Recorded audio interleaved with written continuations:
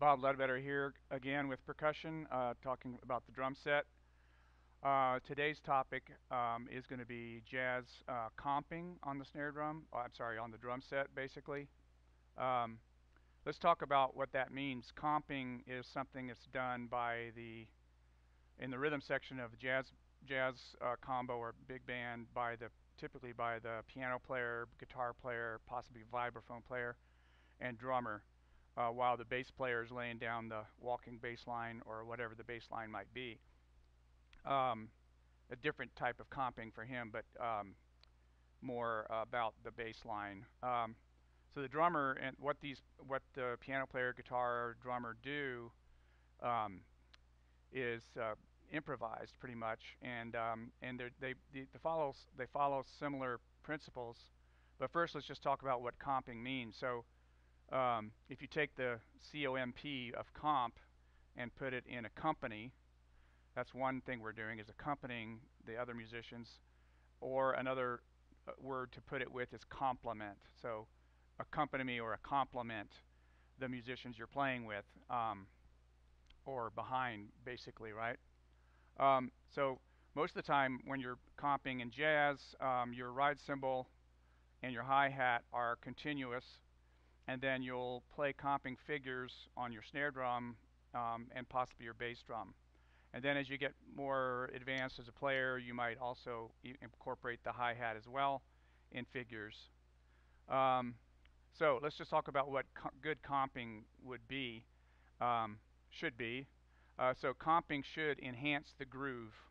Make sure whatever you're doing should enhances the overall groove of the band you're playing with, not distract from it. Okay. Secondly, it should add variety to what's happening in the music, um, so that you're keeping the interest and keeping people inspired, other players you're playing with, and keeping things interesting. Thirdly, you're going to support and or stimulate the soloist that you're playing with. Some soloists really like a lot of, from my experience, some like a lot of information coming from the drummer. Um, and it depends on who you're playing with. You can, once you get to know people, then you know how they like to interact. So it's either support the soloist or stimulate. And when you say stimulate, when I say stimulate, I'm talking about playing figures that will feed them rhythmic ideas and stuff like that that you can play off. You know, and jazz is an improvised type of music, so a lot of inspiration is being traded around between the players. And then the final thing that comping should do is you can basically respond to other band members. So let's say piano player plays something, you can respond to that. Um, I've heard the term 3 C's used for this kind of thing. Copy. So let's say a piano player plays a figure, you could play the figure to copy that person. Um, Another would be to complement. So play something that complements what they're playing. And then other would be contrast. So you could do something like opposite of what they're doing, or maybe fill in the holes from what they're doing. Um, all right, so let's talk about how to get started with this. I did another video about the ride pattern, and of course, once you've become accomplished at the ride pattern and the hi-hat and what we call feathering the bass drum, which is a very light bass drum to go along with the walking bass line. Once you've got that going, then the next step is to start learning to comp. And again, it's an improvised thing. It's not a beat that's repetitive like in rock music, for instance. So let's just start with establishing the ride pattern, hi-hat, and bass drum.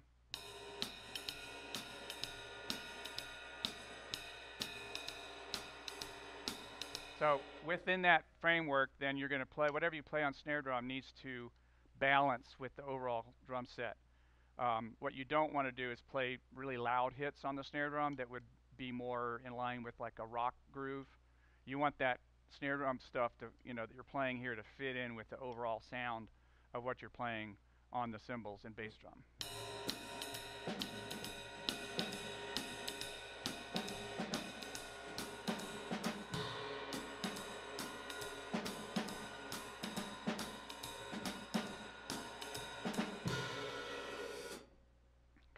one thing, like I said, avoid playing 2 and 4.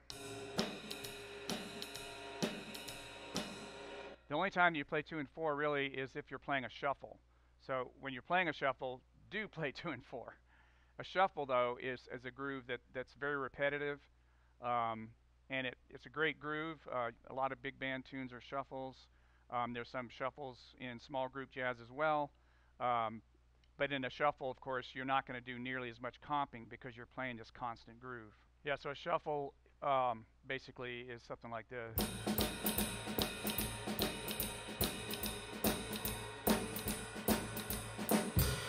That kind of thing, of course, is a steady groove, and you maintain that. But for much of jazz, it's a lot more freedom in your left hand. So let's talk about how to get started with learning to do this. A lot of young players play comping in between the ride pattern, which is okay, but you don't want to get stuck in a rut of always playing the same kind of comping. So you want to develop a repertoire or the ability to play almost any kind of rhythm that you're hearing around you on your snare drum while playing the ride pattern. So in order to develop that ability, you should practice a variety of different eighth note swung, eighth note patterns, etc. Of course, all these patterns that you play should sound like what a horn player or other jazz musician would do in their phrasing. We'll get to that in a second. But let's just start with how, just a starting point would be simply playing the ride pattern and work on playing the and of 1. So and again, an and of 1 in swing is equivalent of the third note of a triplet, right? Or do-da-la, do-da-la, do. 1, 2, 3, 4, 1. Okay? Make sure you know that. All right, so we'll start with that. So I'm going to go through basically playing the and of 1, then the and of 2, and of 3, and then the and of 4. And just practice that, each one of those several times over and over again until you feel comfortable with it. So here's the and of 1. I'll play a couple of bars at a time first. Here we go. And 1, and 1, and. Now the and of 2, 1, 2, 1, 2, 1, 2, 1, 2, 1, 2, 3, 1, 2, 3. And a 4, 2, 3, 4, and.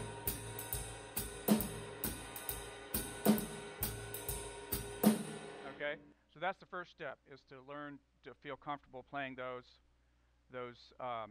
upbeats.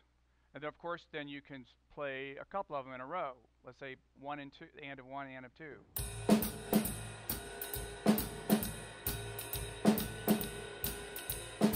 Or and of 2 and 3. 1, 2.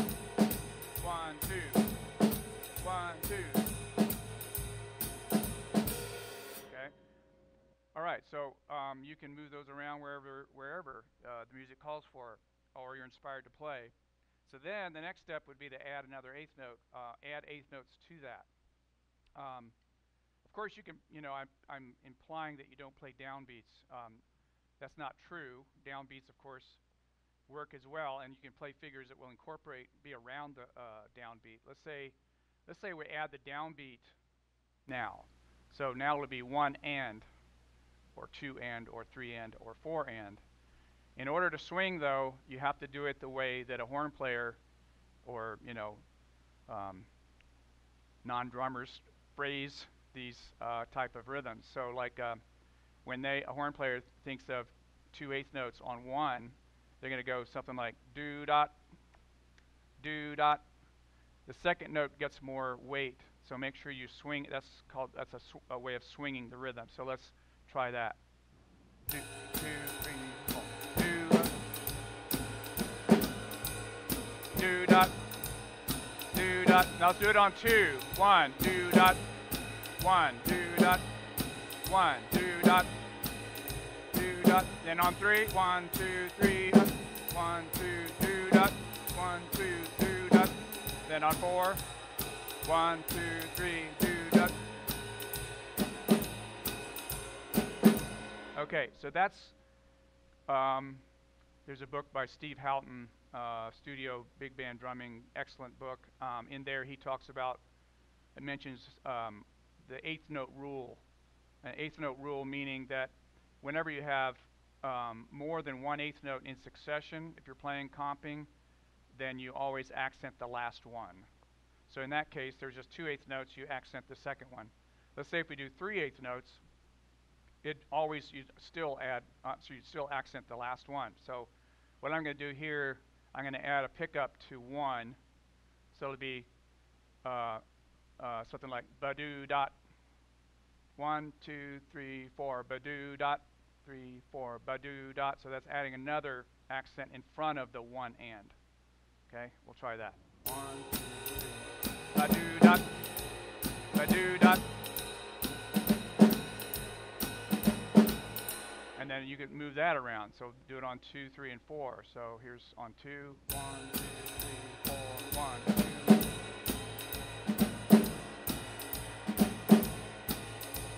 2. Put it on 3, 1, 2, etc., etc. Okay, so that's again the eighth note rule. If you have more than one eighth note, wait to accent the last one, especially if it is a offbeat. Okay, so that's just a good rule of thumb to keep in mind. The next thing you can do now, this whole time I've been feathering the bass drum. Again, the feathering the bass drum is a really good way to kind of lock in with the bass player and also keep your time really together. But then you can start using the bass drum as well as part of your comping. So what I'm going to do now is I'm just going to put, well, first of all, I would practice all of those same things on the bass drum. And the reason why you should, well, first of all, practice this stuff by yourself is work on the coordination involved, because you're going to try to, you're now going to be doing bass drum on off beats. Your bass drum is now going to function kind of melodically, whereas in a lot of rock grooves, you're playing a lot of downbeats and things like that. But if you've done much funk drumming, for instance, your bass drum's pretty active there. But keep in mind, again, though, that when you play bass drum in this setting, it's got to complement the overall sound of the drum set, so you don't want to overplay the bass drum. For this, I highly recommend keeping your heel down, and that keeps your legs nice and relaxed, and you can have much better control of the volume of the bass drum with the heel down. So now I'm just going to do bass drum. So if you practice bass drum, it'd be 1 and 1 and 1 and up to 2 and 1, 2 and 1, 2 and a 3, 1, 2, 3.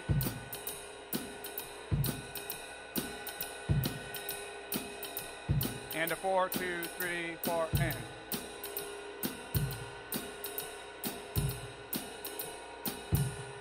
When you play the and of 2 and the and of 4 on snare drum or bass drum, make sure that you're lining up that note with your skip beat in the ride pattern. That's 2, 3, a 4, a 4, a 1. Sorry. So make sure that you're lining things up. So it would be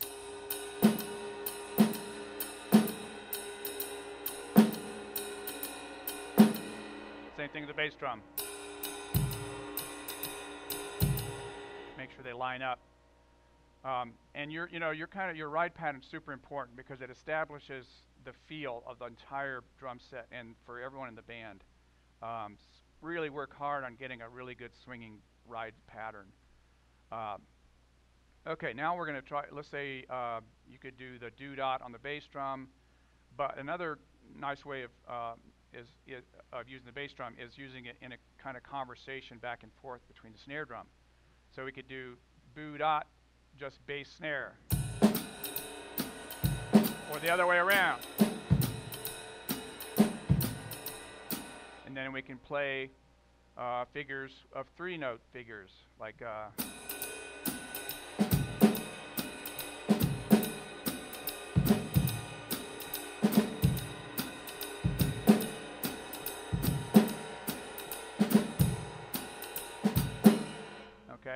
so I'm taking that 3-note figure and just moving around the snare and bass.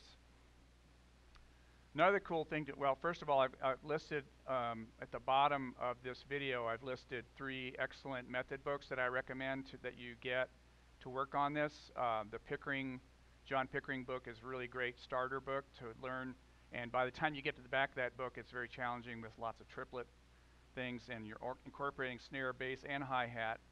Another great book is the Drummers Masters of Time book by Steve Davis. That is actually transcriptions of famous drummers playing time, and it is recording with it, so you can play along, do a play along with that. That's really, really helpful. That way you're trying to emulate these great drummers, and you can actually see written down what they play. And then The Art of Bop Drumming by John Riley, highly regarded book. It's used all over the world for learning to play jazz. That would be the next one I would get to. So another thing you can do is take a tune, let's say Straight No Chaser or something like that, and then what you can do with that is just play like the last, like outline it a little bit.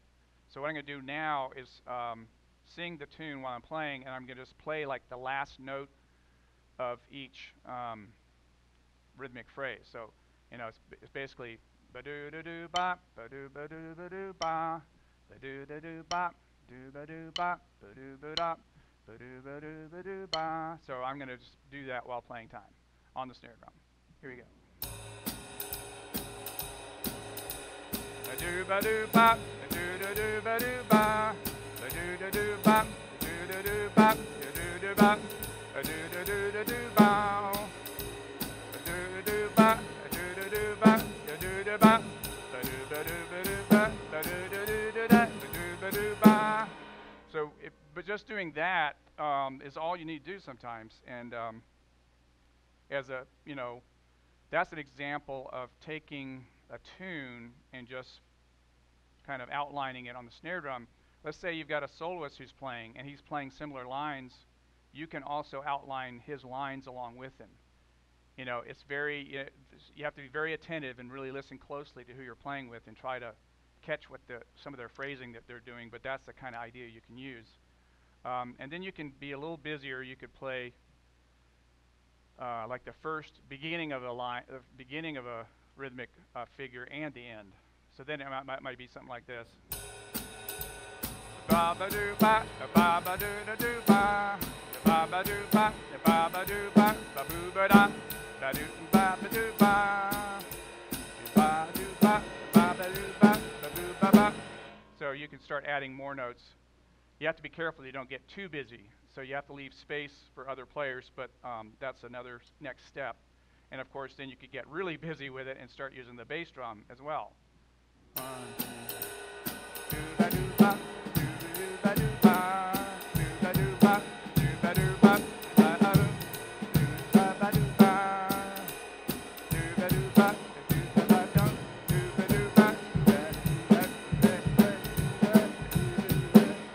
And just actually practicing that on your own without other musicians is just a great way to take a melody and use it on the drum set, and it makes you more musical. It keeps you connected to the melody and the music you're playing. So the next step after you've worked on eighth notes for a while would be the next step would be adding triplets into your playing, and that's a little bit more advanced, and that would be something you'd want to work out on your own. Again, the Pickering book has, and all 3 of those books have examples. Again, I think the Pickering is the best way to start with. I would start with that one before I looked at the other ones. And then, you know, when you start adding triplets, then it starts to be more busy and more advanced coordination issues. So stuff like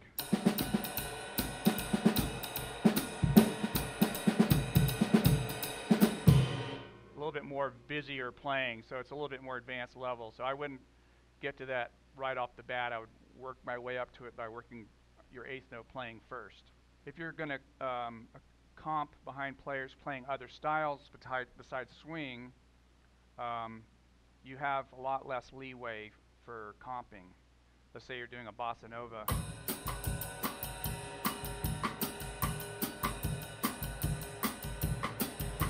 Something like that. There's a lot less you're going to be able to do because you're playing a pattern on the snare. You can adjust your pattern to the other players a little bit. For one thing, the bossa nova does not have to remain that pattern over and over throughout. So, for instance, get more creative with your left hand there to go behind soloist.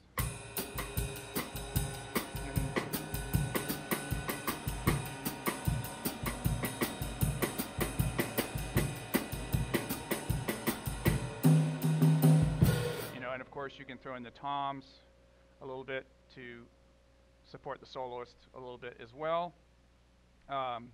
Samba, you've got a little bit more leeway there, but again, you've got a lot going on. So basically, you're similar to jazz. You're going to have your bass drum constant and your ride pattern constant, and your hi-hat constant, but then your left hand can be more free to accompany the soloist. So a samba, let's say we're going to do a straight samba.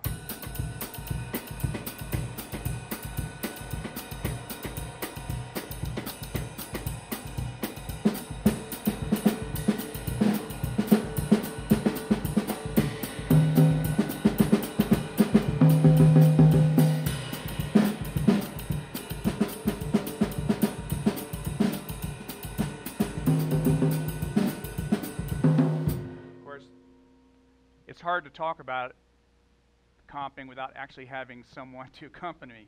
So I'm just imagining playing behind a soloist with that style. So rock music, funk, less comping involved again because you're playing a repeated pattern. And what you're going to do there mostly is play fills or kicks. Same thing with a shuffle.